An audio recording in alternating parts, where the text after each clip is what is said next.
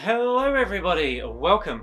Today we are going to be looking at getting the best quality from your DJI Mini 3 Pro. In this video in particular, we are going to be looking at the settings to get the best quality from the camera. In further videos, I'm going to be looking at the drone settings, the best hardware to use, and things like that.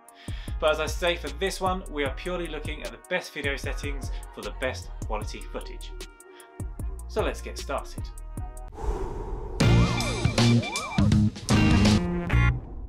Okay guys, let's jump straight in. So what we're going to do is we're going to change it from photo into video, or just make sure we've got video selected. And then down the bottom here, we are going to see a little camera. It will either have Pro or Auto written on it. We're going to click on it until it says Pro. Would you believe that Pro is going to give us the most professional looking footage? And the reason for this is once we're in Pro, it's going to lock all our settings in. Nothing's going to be changing whilst we're flying around. We don't want the exposure or the white balance changing. And this is basically going to lock it in and make our footage look more professional. Okay, so the first thing I'm going to do is click down the bottom here, and we can see we've got a whole range of options.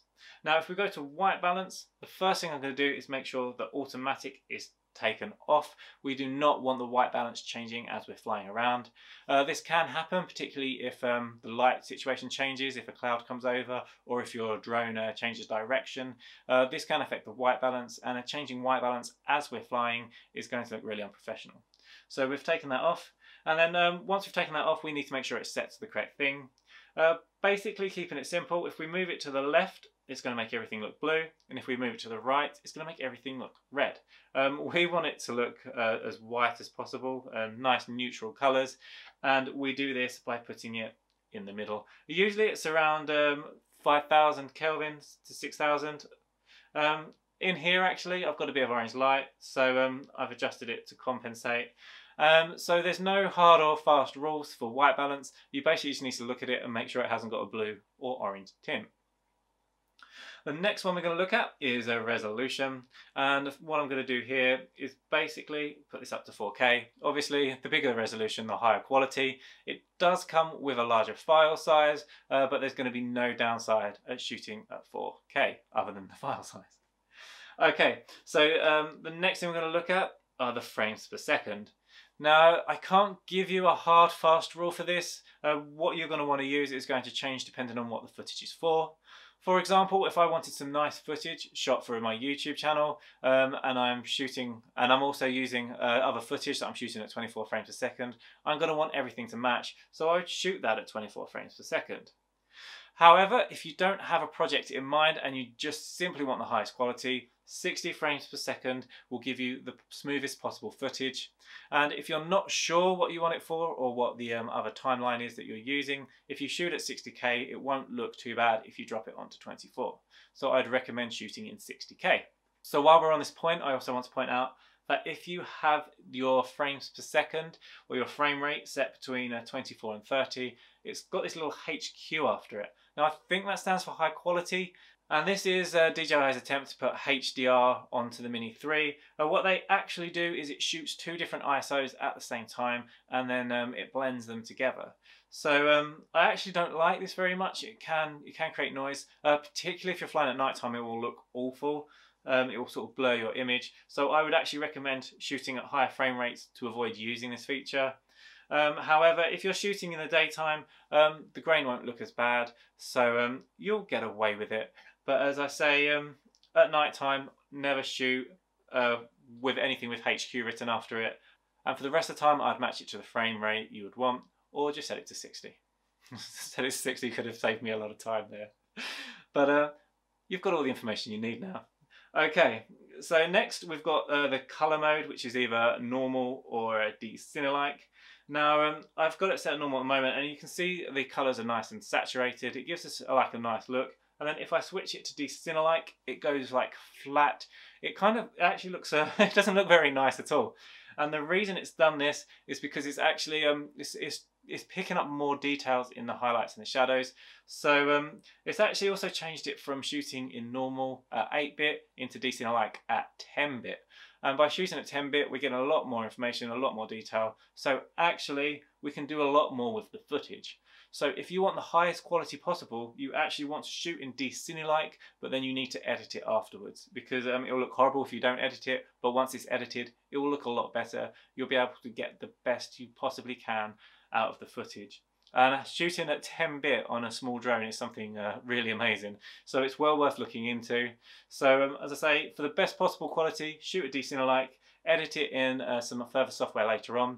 Stuff like DaVinci Resolve is amazing for color grading, and it's also free software. So it's something to look out for. But you can also use things like Premiere Pro and iMovie.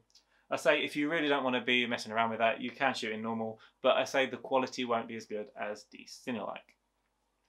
Now, next, well, it says the coding format's the next thing, and at the moment we've only got the option to shoot in H.265, and that's because we're shooting at such a high frame rate in 4K. If we move that down to 30 frames per second, we can see that we've also now got the option for H.264.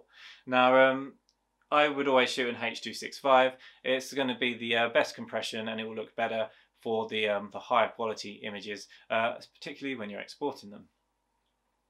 Now, MP4 and MOV, there's no real difference for me personally. The difference will be so slight it's not even worth mentioning. So I just personally keep mine at MP4. Now the next thing we're going to look at is the ISO. Now as you can see, I've got the ISO set to 400. That is a bad idea. You're going to want to be shooting at ISO 100 where possible. Say in here it looks really dark now, so what I can do is compensate that with the shutter. But it's still a bit dark, but I'm indoors. You're probably going to be flying your drone outdoors, the light will be a lot better, and you will always have a better quality images shooting in a low ISO of 100. So always keep your ISO at 100 unless you're shooting at night time and there's no way of avoiding it. Now shutter speed is going to be a bit more of a tricky one, because if you don't have ND filters, you're just going to have to go to the one that has the correct exposure. So in this case, where it's quite dark in here, I'm going to have to shoot at 60th, and this is going to look this actually won't look too bad. If you're flying outside on a really bright sunny day, you might find that you're going to have to set it up to like 3200 or something, like really high, which is not what you want to be doing. Ideally, you want to be shooting at twice the frame rate. So if you're shooting at the frame rate of 60 frames per second, you're going to want this to be 120. Now in this room, it's not too bad, although it is a bit dark still. I would personally want it as bright as possible now, and you'd have to shoot at a 60th. Now I say if you go outside and it's too bright and you've got to shoot at a really fast shutter speed. Okay guys, so next we're going to move on to shutter speed. Now this is a really tricky one. You're not really going to have much choice. If your ISO is set to 100 and then your aperture is always set at 1.7 on the Mini 3 Pro, you're not really going to have a choice unless you have ND filters. So what you need to do, if you don't have an ND filter, you just need to set it to whatever makes the exposure looks nice on the screen. You can also look at your histogram, which again we'll be covering in a later video. And that will be that. However, if you are flying on a bright sunny day, you might find to do that you're going to need to be shooting at around like 1/2000th of a second, which is going to be really fast. And if you're flying close to any objects, it's going to give you quite the footage won't look very smooth. There will be no motion blur, which is, you want a slight amount of motion blur, and you ideally want to be shooting at twice the frame rate. So if you're shooting at 60 frames a second, you're going to want it shot at about 120th of a second for the shutter speed, and if you're shooting at 30 frames a second, you're going to want it at 1/60th of this 1/60th of a second for the shutter speed. Now the way you do that is by using ND filters. So basically what ND filters are is they're like a kind of sunglasses for your camera. By putting them in front of the camera, it allows you to shoot at a slower shutter speed, meaning you will get the motion blur in your footage at the right shutter speed, which is exactly what you want. So if you have ND filters, use them and try to get a shutter speed at twice the frame rate. And if you don't have ND filters, all you can do is shoot at the correct exposure. It won't be the best quality footage, but it will be the best you can get without the ND filter. Now the only other thing down the bottom is the aperture. We can't change the aperture, it just says it's a 1.7 and it has to stay at 1.7. Okay guys, so they are the best settings you can get for the best quality footage from your DJI Mini Pro. If you do have any questions, leave them in the comment section down below. I do answer all my comments, and if you have any questions, I will likely make a video to explain it. I hope everything this makes sense. And I say we've got more videos coming out to get the best quality from your camera. I'm going to have drone settings and the best hardware to use. So hit that subscribe button if that interests you. Hit the like button if you found this video useful. And I hope to see you in the next one.